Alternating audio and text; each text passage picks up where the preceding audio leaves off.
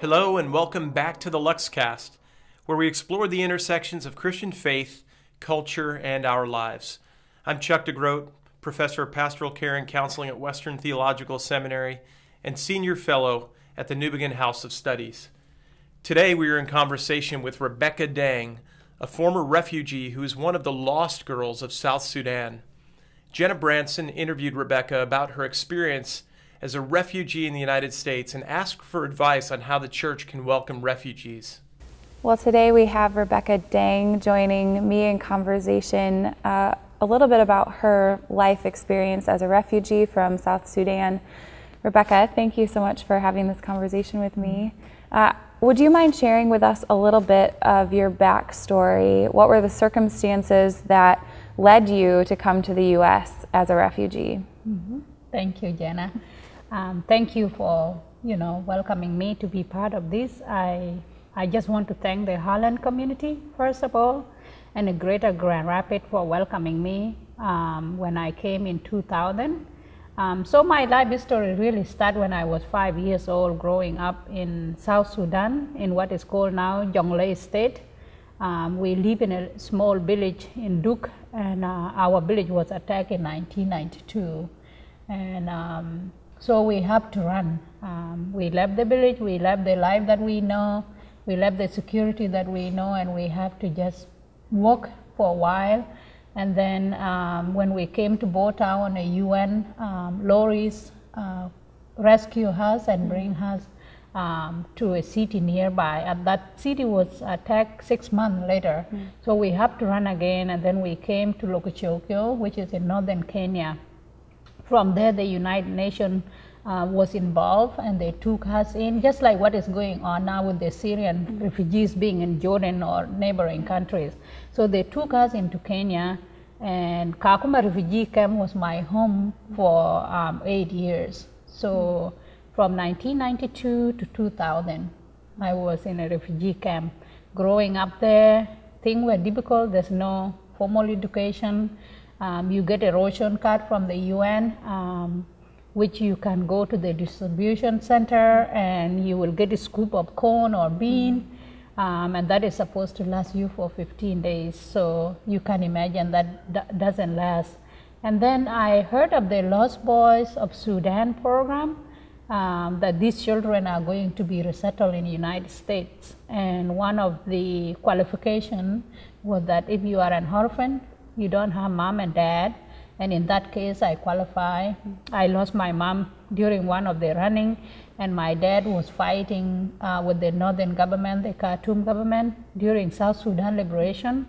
So he got killed in the front line. So I qualified for coming to United States. But it took about a year and a half for me to even enter to this beautiful, great country. Because the process was long, take a lot of time. But then finally I came to Holland, Michigan, November 6th of 2000. So that's how I ended up in this community. I came through Bethany Christian Services as an accompanied minor, which means that if you come and you are not 18 and above, you are considered as an accompanied minor, and you have to live with foster family.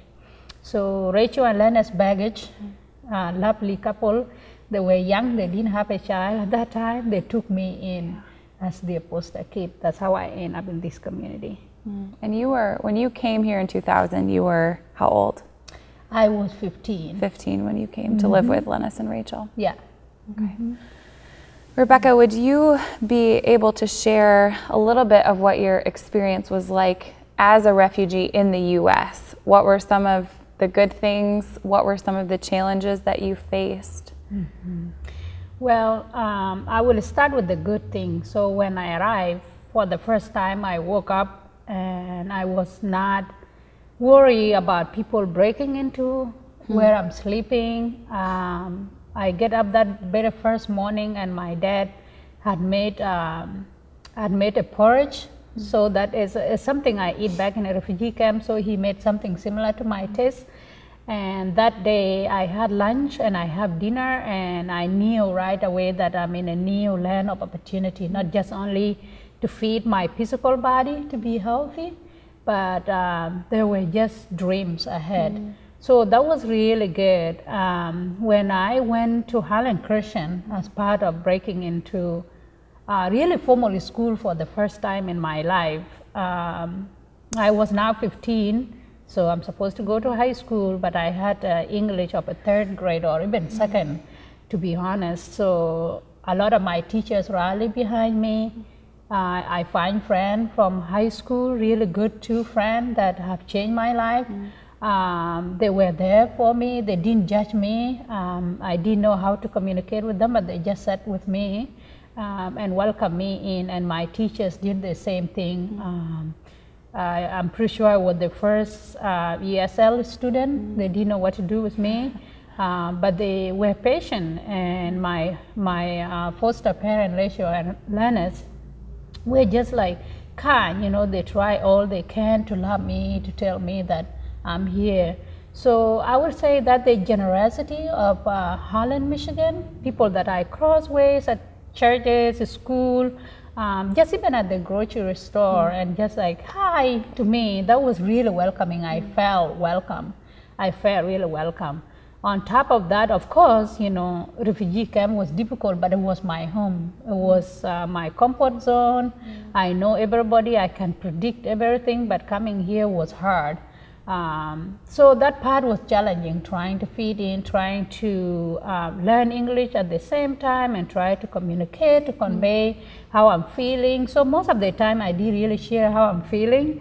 And coming in November, where it's dark and snow, and this is a 15-year-old girl that grew up looking at the sun every single day. And then I came to a place that is so dark, it's snowy, and people are indoor, people are not saying hi to each other very much. That was really difficult for me when I look back those times where I was just indoor for at least 4 months, 5 months, and that I couldn't communicate how I was feeling.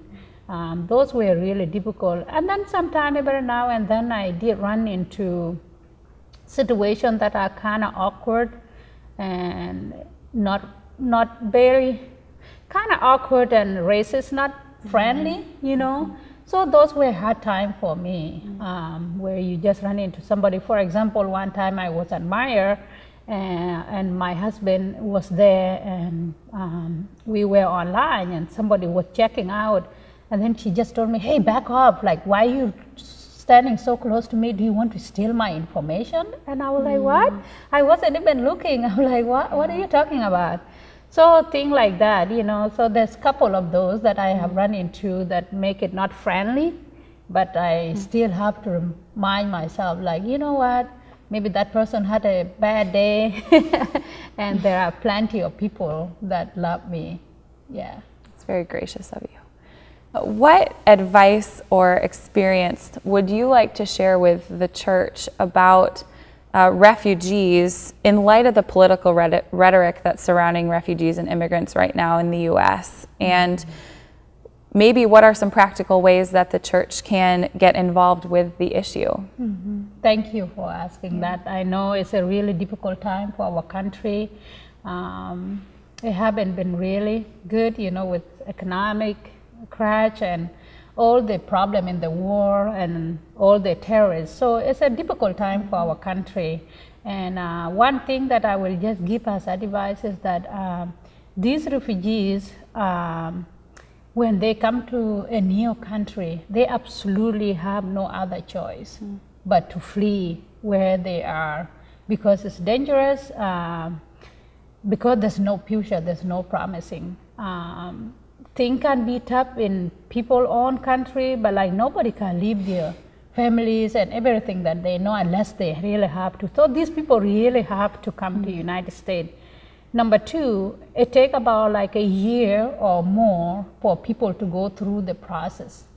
It's really intense. You know, you have to be interviewed many times.